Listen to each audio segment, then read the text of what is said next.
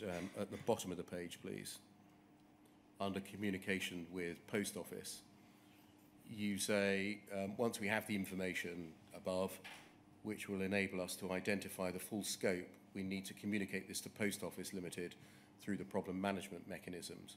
We then need to get Post Office to agree if and how we should be correcting the data. Why did you think there was a possibility that you might not correct the data? We didn't correct the data in the branches. What we did was we actually corrected the data in the Post Office's back-end systems. Post Office should also be able to check up on PolSAP to confirm these discrepancies are still visible, even though they've been lost in branch. It should be noted that as discrepancies are normally losses, then a loss discrepancy would need to work in the branch's favour, so there's no incentive for the branch to report the problem. Also, if we do amend the data to reintroduce the discrepancy, this will need to be carefully communicated to the branches to avoid questions about the system integrity. And we never did amend the data in the branches. Yes, but just before you get that answer in too quickly, why would you, if you did amend the data, need carefully to communicate that to the branches in order to avoid questions about system integrity? Well, I could see that this was an important problem. I didn't want to be amending the data in the branches, and we didn't amend the data. No, that's a different issue. If it was badly communicated, it could show that there were serious problems within the ongoing operation of Horizon Online, and we clearly didn't want to do that. So it wasn't a case of covering up. We just didn't want to have bad publicity for what was actually a very isolated problem. That's not what this says. You wanted to avoid questions about system integrity, didn't you? That was behind what I was trying to say at the time. Well, on this document, that's all that was behind what you wanted to say. You wanted to avoid questions being raised about the system's integrity, didn't you? I didn't think there was anything fundamentally wrong, and I wanted to ensure that things were actually communicated accurately.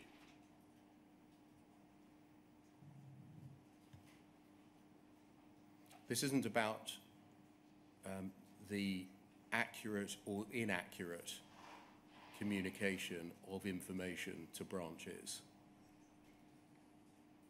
It's about avoiding questions concerning the system's integrity. That's your motive, isn't it? No, my motive was to make sure that communications were done accurately. Why didn't you say, if we do amend the data, we must communicate that to the branches accurately? Perhaps that's what I should have said at the time. But as I say, I wasn't exploring every word that I wrote in an internal document, expecting to be picked apart in the way that's being picked apart now. Apologies for picking it apart. I'm just trying to work out what was operative on your mind at the time. Operative on my mind was that we didn't want to blow this out of proportion. This was a relatively small problem that was affecting a very small number of branches, and we didn't want to actually undermine the overall system, which was working perfectly correctly in many branches, and this was a problem that was going to get fixed, and it was easily scoped and identifiable. At that, you didn't know any of that at this time. You told us that there'd only been a backward look for 30 days. You thought this went back to January, yes, rather than May. You didn't know the extent of the problem at all. But I knew that a limited problem affecting a small number of branches that was easily fixed. When you were writing this sentence, did you? I was aware that I had a fairly good idea what the sort of scope was going to be. At this point, we'd identified 16 branches. I could see that we would identify a few further branches. And as I say, the eventual figure was about 60-something. I'm going to continue the picking apart, if I may. The reason that you use these words was because that's what you were thinking at the time, isn't it? It's not a poor choice of words. It's not a choice of words that was in error. It's not a choice of words that reflects something that you didn't think. You wanted to avoid questions about Horizon systems integrity, didn't you? I don't think that's true, but Can you see, in respect of this meeting, in relation to which you're recorded as an attendee, under the heading impact at the bottom, if that can be blown up?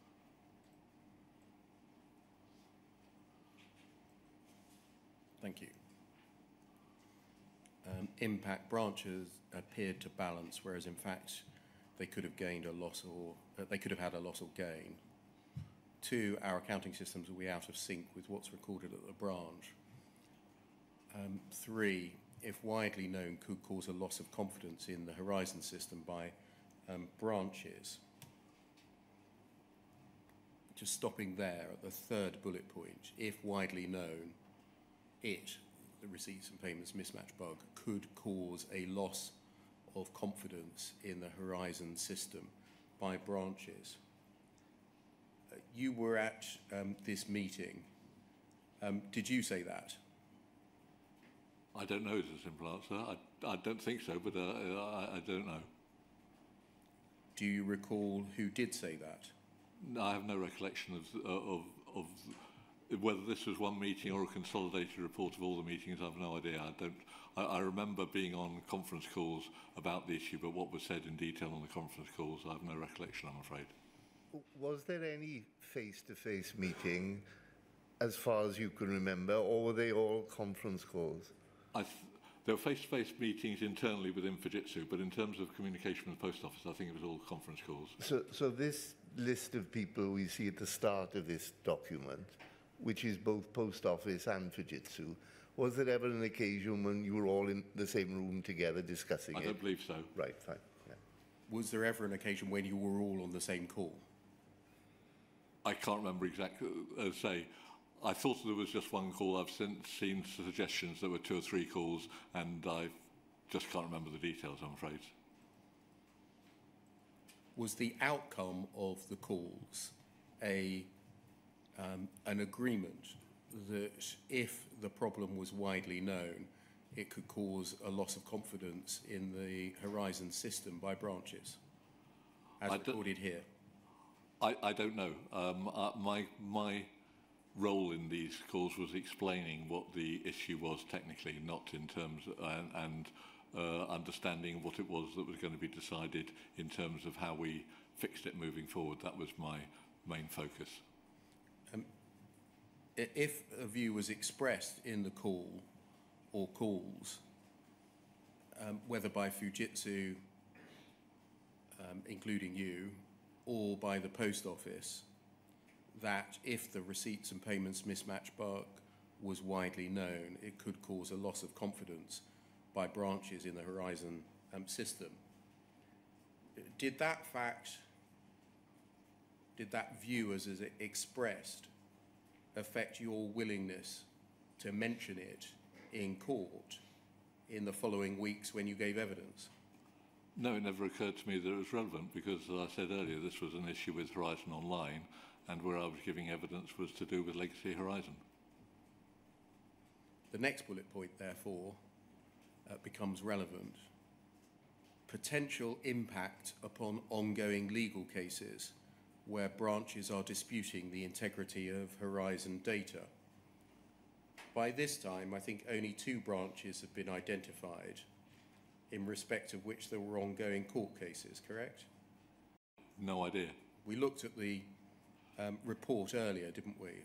One of them was... That was in a different context. That was when we were looking back at ARQ data back in June. By this time, had any court cases been identified? I don't know. I don't recall any mention of legal cases as part of this discussion. That wasn't where I was focused on. What I was concerned with at this point was the technical aspects of this issue. I have no recollection of discussion of legal implications of this. What to your knowledge, ongoing legal cases were there? I wasn't aware of any legal cases involved with Horizon Online at that time. Well, no, it doesn't say Horizon Online, does it? it simply says ongoing legal cases. I You accept knew that. about one, didn't you? A big one, Seema Misra's case. Yes, That's but fine. I didn't see it as being relevant to that, and I would not have taken it as being relevant in that statement was referring to that at all. What ongoing legal cases were there concerning Horizon Online? I don't know. I wasn't aware of any. Were there? Were I there don't any know. at all? I don't know. I don't understand the context of that. I mean, I understand now what the context of that is, but at the time, I wouldn't have. I wouldn't have known what that was about, and I'm not sure if I'd even have noticed if anyone said anything along those lines. Did you say that the bug has a potential impact on ongoing legal cases? No, Who said that? I've no idea. I say I don't even remember hearing that being said. It's clearly recorded there in the minutes. You agree that it's a record in this document of the receipts and payments mismatch bug having a potential impact upon ongoing cases. Given the start date of Horizon Online, you would have known at this time that the likelihood of there being any ongoing legal cases involving Horizon Online was minimal or even zero. I have no recollection of there being discussion about legal cases as part of these exchanges. I've subsequently seen, as part of the work with the inquiry, that there was discussion along those lines, but at the time, I'm not sure that I would have even noticed that sort of thing being mentioned. I was concerned about the technical aspects of this problem. And so, if it was discussed at a call or calls that the bug had an impact or potential impact on ongoing legal cases, that wouldn't have affected your willingness or otherwise to mention it in the Seema Misra case? No, because as far as I was concerned, it was totally irrelevant. Now, if someone had then come and said, I should mention it, I would probably have argued against it, but if they said, no, you've got to do it for legal reasons, then obviously I would have done.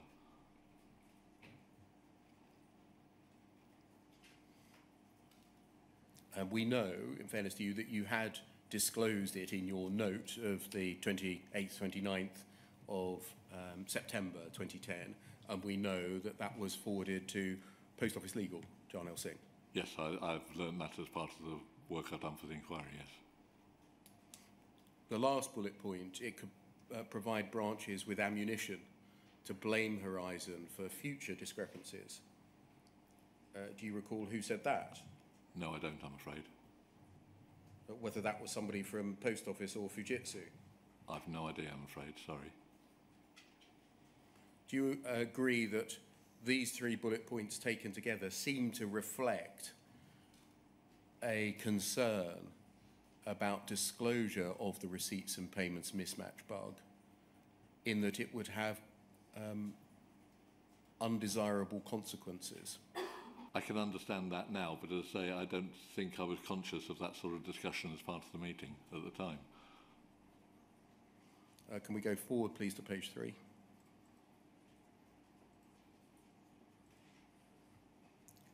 We can see the solutions. I think you'll be familiar with these. Yes. If we scroll down, thank you. Which one did you support? Where it was sorted out on the back end. So I think that's solution 2 is where it gets journaled in PulseApp. And that was the one, I believe, that was eventually done. The first and the third solution are said to have moral implications.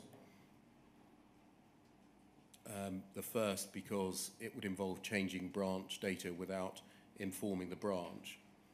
And the third, moral implications to the integrity of the business. Can you see that? Yes, I don't remember the term moral implications being used there, but certainly it was. I was always favouring the second option, doing things in the back end, and I felt that was the right way of doing things. And as I say, that was what was eventually done.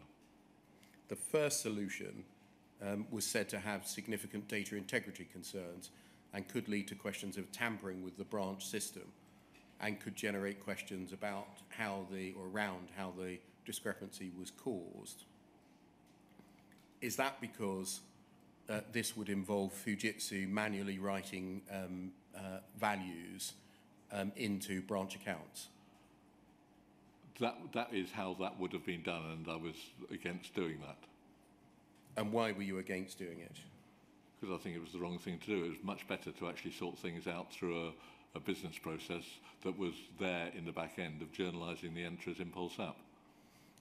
That discussion revealed, of course, that the facility was available to Fujitsu, a form of remote access. I wouldn't call that a form of remote access as such. I think because what we would have had to do was we would have had to develop a specific bit of code to actually make those sort of changes to those affected branches. And so it wouldn't have been using any of the regular remote access type facilities that we had. So it would have been a special bit of code that would have been developed and tested specifically for that purpose. But again, that wasn't the way that we went. Was consensus reached on that in the meeting? I can't remember the actual discussion, but it was certainly solution 2 that was done going forward in terms of actually sorting things out at the back end. I can't remember the discussions behind it and how long those discussions were. Thank you.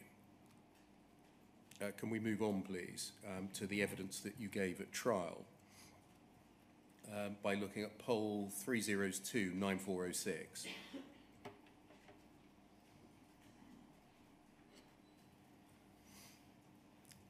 Can you see this is the 14th of October 2010 at the Crown Court at Guildford?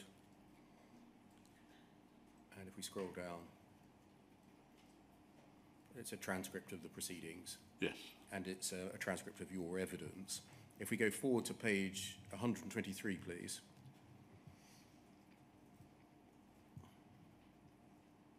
And just go down at H.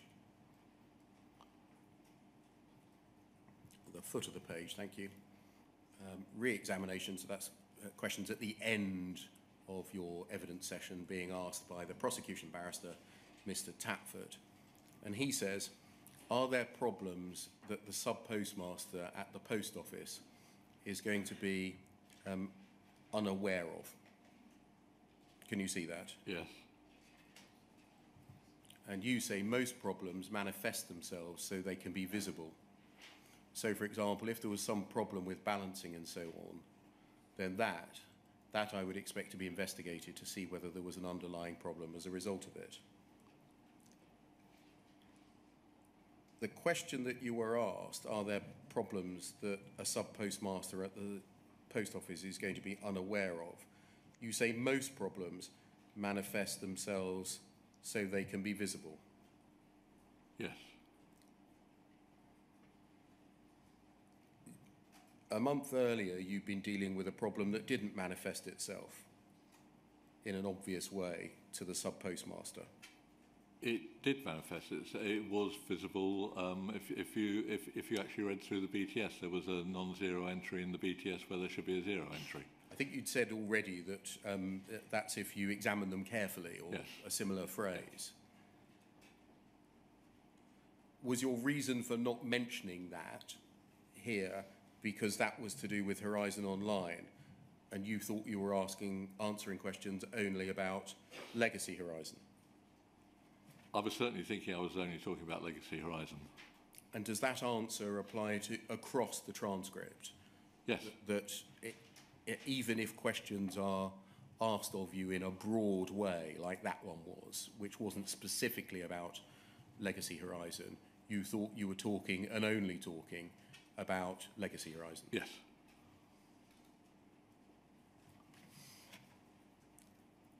Can I turn to the extent to which you were asked to consider wider issues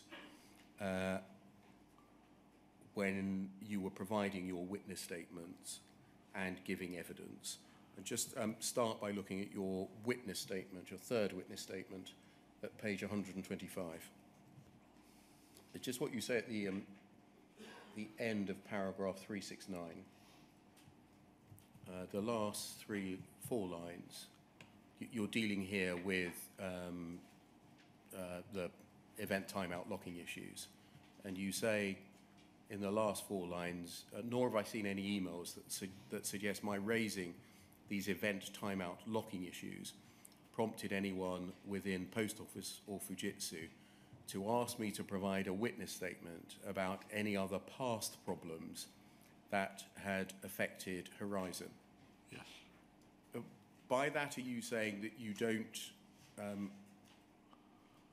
more generally recall being asked to provide a witness statement about any past problems that had affected Horizon? Yes, I think that's what I was saying. What I thought I was being asked to look at, and what I think I was looking at, was specific problems at the specific branch, and I found no evidence of any specific problems at the branch. I'd raised with people within Post Office the fact that I was aware of problems that didn't affect that branch, and no one said, oh, in that case you need to talk about it and put it in your witness statement. You say, therefore, that you don't think you were being asked to provide witness statement or a witness statement about any past problems that had affected Horizon. Can we look back, please, at FUJ 0012 2794? We looked at this email first thing this morning. Jan L. Singh.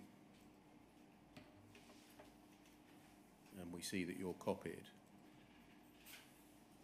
And he's, Mr. Singh has said that points 2 to 4 haven't been answered. And 3, when Gareth completes his statement, could he also mention whether there are any known problems with the Horizon system that Fujitsu are aware of? So you had been asked that very question.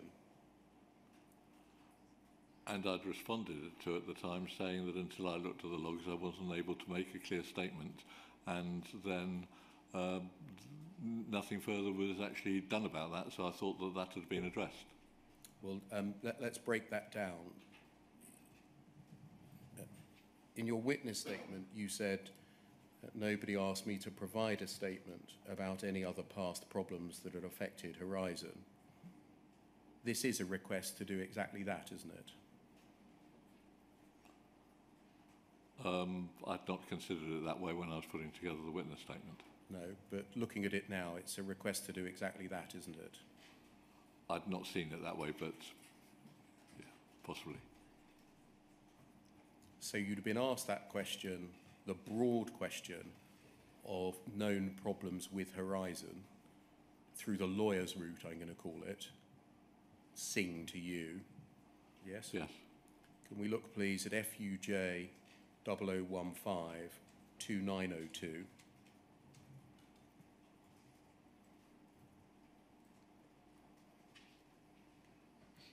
Page 2, please. Can you see an email,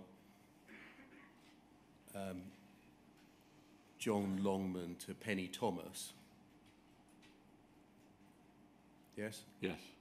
On the 1st of February. If we just scroll up, just the bottom of the page there, Penny Thomas to you. Please see below, this is extremely urgent. So you get forwarded this chain. We'll go back to where we were, top of page 2. So Longman to Thomas. I'm going to call this the investigator's route rather than the lawyer's route.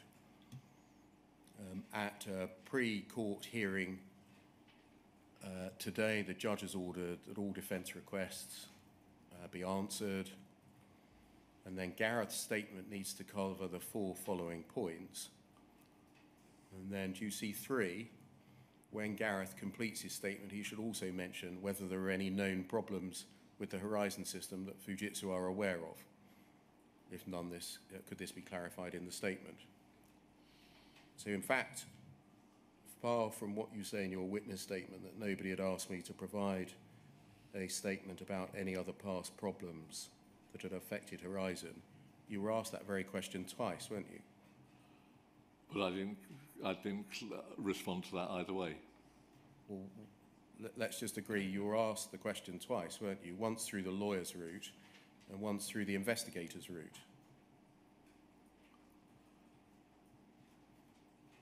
I'd not considered it in that way. I know you say that you Yeah. hadn't, but the fact of the matter is, rather than you not being asked a question about broader issues or problems with Horizon at all, you'd in fact been asked it twice, once by a lawyer and once through an investigator's email, hadn't you? It looks like it. Can we scroll up to what you replied?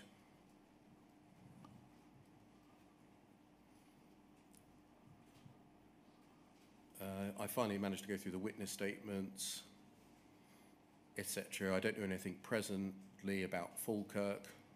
And then I'm not aware of issues in Horizon other than the event timeouts. Not sure how to cover that in the witness statement. Which is basically the same thing as I said to David Jones later in the week. Well, firstly, do you agree that that answer there in that third paragraph is your response to the question or the request to cover whether there were any known problems with the Horizon system that Fujitsu are aware of? I think it probably was, yes. So that's a direct response to the broad question. You were aware of issues in Horizon other than the event timeouts, weren't you?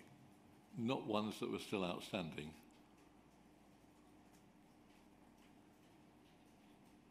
Is that what you say? I'd assume that as part of the context, but I accept that I didn't spell it out. The context is framed by the question that you were asked. Are there any known problems with the Horizon system that Fujitsu are aware of? That's talking about the operation of legacy Horizon at the very least, isn't it? I wasn't understanding the question that way, but I can understand that that may have been what was meant. You say that this answer is supposed to read, I'm not aware of any outstanding issues in Horizon other than the event timeouts which have not been resolved. Why would you not say that if that's the meaning that you now attribute to those words? I don't know is the simple answer. That statement there is not true, is it? I'm not aware of issues in Horizon other than the event timeouts. I was thinking of outstanding issues, but I can accept that I have not qualified it correctly. So you were asked twice, once by John Longman and once by Jarnail Singh, explicitly to mention any known problems with the Horizon system. Why on both occasions have you applied a restrictive approach rather than simply mentioning all of the problems that you were aware of? That was not how I'd understood the question, but I accept now that I've misunderstood the question. Or was it an unwillingness to reveal known problems with Horizon? I think it was a case of me misunderstanding the question.